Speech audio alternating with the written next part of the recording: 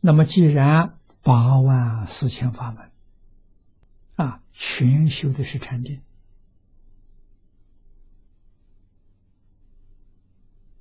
佛说法门平等，无有高下这是真的，不是假的。但是众生呢，根性不相同，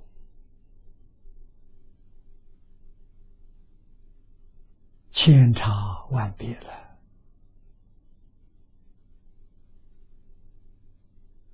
上根人，无论修学哪个法门，都能够得定，都能够开慧证果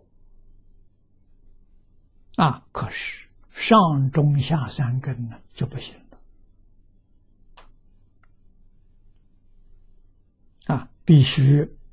在法门里面选择适合自己根性，适合自己程度，适合自己的兴趣，乃至于工作环境、生活环境，这样修就方便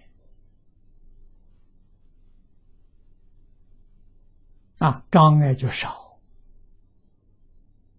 如果与自己善根不相应，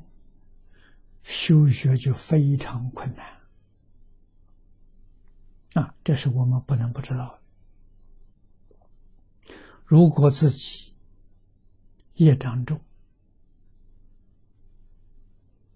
烦恼多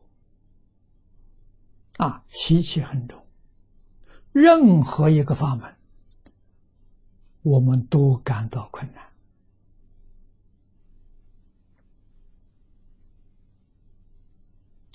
那么佛菩萨慈悲，特别是阿弥陀佛，为我们开显往生念佛的法门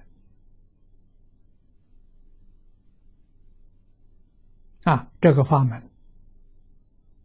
祖师大德称它为教外是这个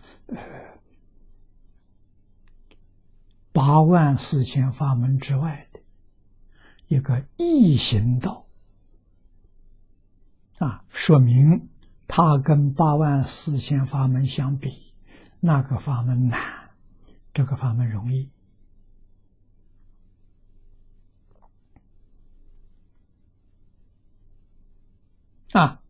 任何法门都要具足戒定慧三学这个法门呢，它只要具足，它也是3门，叫3资粮，真正相信，有西方极乐世界的真信，丝毫怀疑都没有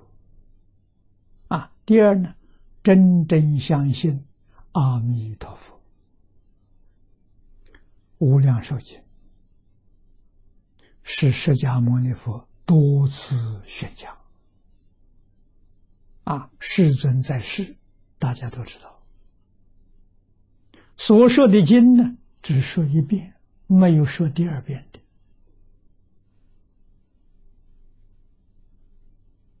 唯独这个法门呢是多次宣讲，慈悲到了基础在中国翻译这部经典，从汉朝到宋朝800年间翻过12次所以中文的译本呢有12种版本非常可惜，这12种本子有7种失传现在保留的只有5种收在大藏经里面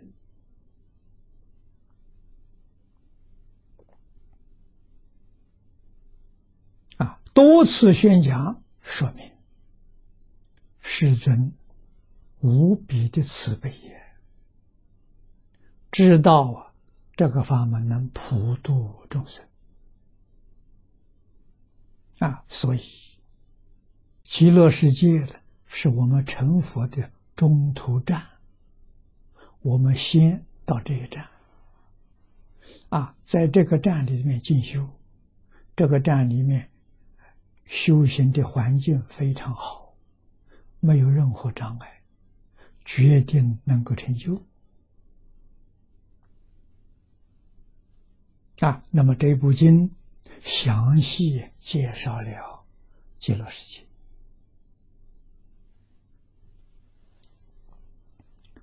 那么这是自求佛果，这是第一大愿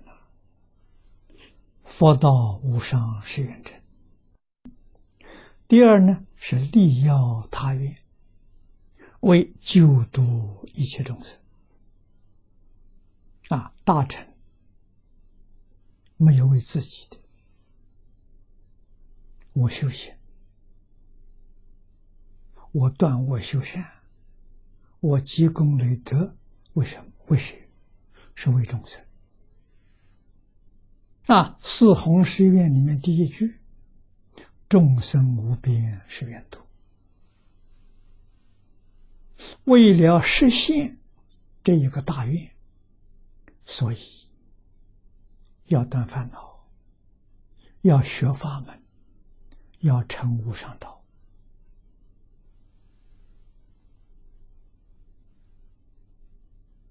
这一愿呢才能够满足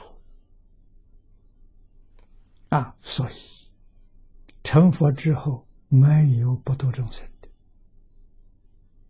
这是一切诸佛如来的根本大愿